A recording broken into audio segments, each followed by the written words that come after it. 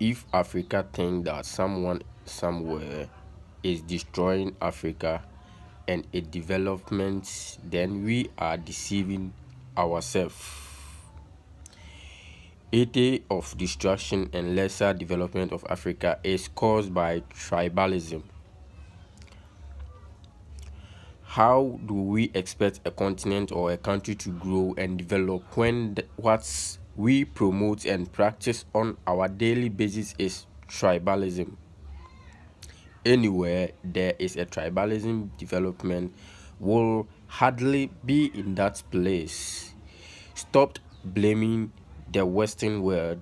Let's concentrate in eradicating tribalism, because it is the greatest hindrance to the African development.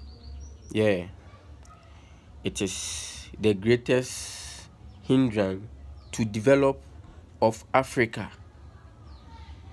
So let's stop blaming other countries because we are not developing. We should blame ourselves because we are the cause of our all problems. Stop tribalism and let's develop Africa as a continent. Yeah, thank you very much. This is a short message for all my African boys and gentlemen out there. We should stay focused on our